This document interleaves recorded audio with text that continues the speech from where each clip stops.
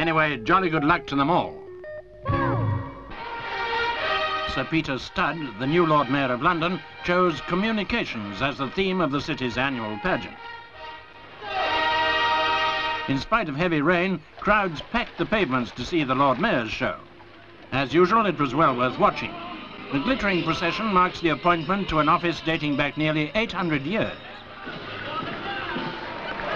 Post office exhibits included a 19th century mail coach and 3 splendid floats. They represented 300 years of postal history.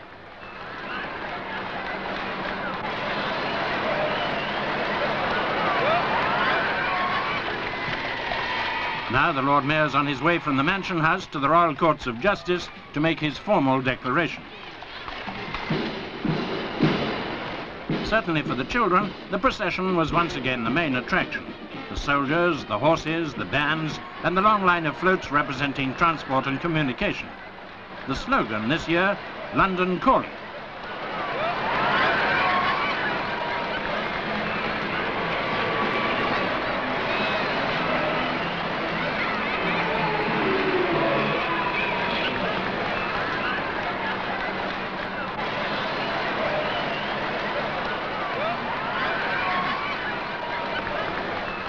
You've got to take your hat off, if you can, to the organisers. It's always a really splendid occasion.